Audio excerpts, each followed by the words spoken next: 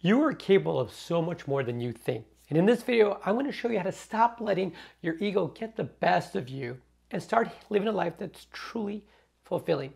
So, hey my friends, it's Dr. Harry here. And again, I know how it feels to let your ego take control. It's not a good feeling. And in fact, it can hold you back from achieving your true potential in life. But don't worry, again, in this video, I'm going to show you how to overcome that and live a life that's truly fulfilling. So sit back, grab yourself a pen and paper, and let me tell you a great story about a foggy night at sea. So plowing at night through a rough, foggy sea, a battleship's radar suddenly indicates an object directly in its path. The ship's captain sends a radio signal. "We are on a collision course. Advise you to change course 10 degrees north." A response comes back. It crackles over the radio. It says, "Negative. We advise you to change your course 10 degrees south." Now, the captain can now see a blinking light from the approaching object, and he's upset. He's perturbed. He bellows a reply. "I am a ship's captain. Change course 10 degrees north now." And then another crackle comes back from the radio. "I'm a seaman's second class," comes the reply. "Advise that you change your course 10 degrees south to avoid imminent collision." Now the captain is now furious. He's fuming. He blurts another command. "This is a battleship. Change your course immediately." And then another calm reply comes back. "This is a lighthouse." Now, the battleship promptly changed its course. Now, my friends, this is a great reminder. And it really is a great reminder that I think to stop letting your ego get the best of you. And we see that a lot in medicine. So ask yourself, are you letting your ego get in the way of your success? It's time to step back and take a look at that. Your ego can be a powerful tool, no doubt, but it can be your downfall as well. Use it wisely.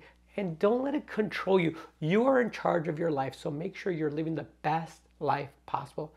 Now, doctors, it's time to put your egos aside and start making a difference. Your patients need that, your team needs that, and your family and your friends need that. They need that more than ever before, so let's get started. The first thing we have to do is define what ego is and how it can manifest itself in our lives. Now, ego is a certain kind of self-importance that can manifest itself in many ways. It can be overly assertive and direct its energy into showing off our successes. It can also lead us to take excessive pride in what we become, making us feel better than others due to some accomplishment or goal. Now, while ego may seem attractive in the moment, it can actually have lasting negative impacts in our lives. When we prioritize impressing others over true growth and self-improvement, our relationships suffer and our internal sense of strength gets, well, clouded. To combat this, it's important that we focus on building up ourselves first before turning to validation from outside sources. Taking time for self-reflection, trying to practice gratitude are great ways to remain grounded while identifying areas of improvement and staying humble along the way. Second thing, my friends, is understand how your ego might be holding you back from reaching your true potential. Now, everybody has an ego that is both their ally and their enemy. And on one hand, our egos give us the confidence to tackle challenging tasks and make difficult decisions, and that's a great thing. But on the other hand, our egos can also tell us what we are not capable of doing, creating a self-limiting perspective and preventing us from achieving some of our greatest potential. Now, it's essential for personal growth and development that we recognize when these feelings are coming up, so then we can challenge them rather than letting them rule us. Don't let your inner doubt stop you from reaching your true potential. Now, being mindful of how your ego might be holding you back can help develop your self-awareness, which leads to incredibly rewarding personal growth, and it opens these new opportunities, and it fosters a positive relationship with others, be it your patients, be it your team, be it your family, be it your friends. Third thing, friends, is you have to learn to recognize when your ego is at work. Now it's easy to let our egos take control at times, but it's essential to learn how to recognize when the I factor has entered into an equation and is skewing our perceptions. Now, being aware when this occurs can help us stay humble and grounded so that we can make decisions from a place of understanding instead one filled with pride and envy.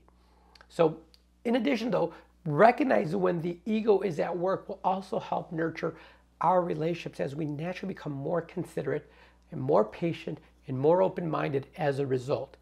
Learning to recognize when your ego is at work will benefit not just yourself individually, but everyone else around you as well, which is really what the heart of servant leadership is, which is what we talk about a lot here at Medicine Revived. But you also have to find ways to keep your egos in check. Now, it's natural to feel proud at times. However, keeping an excessive amount of pride under wraps and ensuring that your ego doesn't stand in the way of reaching your goals is key. Now, ego can give a false sense of self-importance and can prevent us from seeing beyond our own perspective. I mean, it doesn't take long just to look on social media and you can see this exactly what I'm talking about. Viewing things from multiple angles, considering different opinions, and staying attuned to feedback can do wonders for managing expectations and allowing room for growth. An approach focused on addressing conflicts diplomatically, not antagonistically, can also help promote cooperation between different people. So instead of focusing on serving yourself first, try shifting more of energy and attention towards helping serve others instead. Again, the heart of servant leadership. And this can prove to be an invaluable tool for keeping your ego in check. My friends, you have to let go of the need to always be right or better than others. It's okay to be competitive, and I love being competitive, but there comes a point when it comes to be damaging. If we get too hung up on being right or better than others, it can lead to negative thought patterns, stress, and things like unhappiness. Learn to let go of the need to always prove that we're right or better is one of the best things you can do for yourself. Not only does it open up our world to new ideas and new opportunities, but it also allows us to learn from those around us who may have different opinions and frankly different life experiences.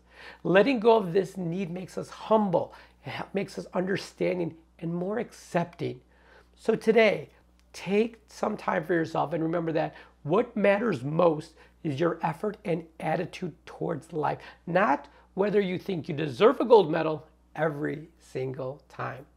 My friends, practice humility and gratitude to help balance out your ego. Practicing humility and gratitude helps keep our egos in check, allowing us to focus on connecting with our true inner self. Now, while it can be easy to get caught up in the superficial trappings of life and overrun with pride, you see that constantly. But it's important to realize that these are merely illusions that ultimately have little impact on who we truly are. So by taking the time out each day to practice humility and incorporate moments of gratitude, we can shift our perspective from what is external and tangential to what is internal and meaningful.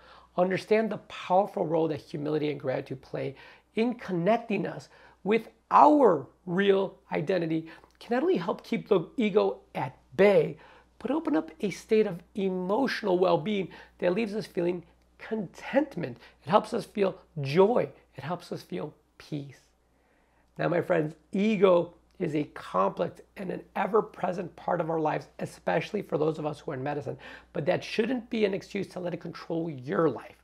Being mindful of your ego and learning to identify its triggers can help you take steps to keep it in check. So to do this, remember that pride isn't all there is. Practice humility and gratitude and learn to see mistakes or failures as opportunities for growth and improvement.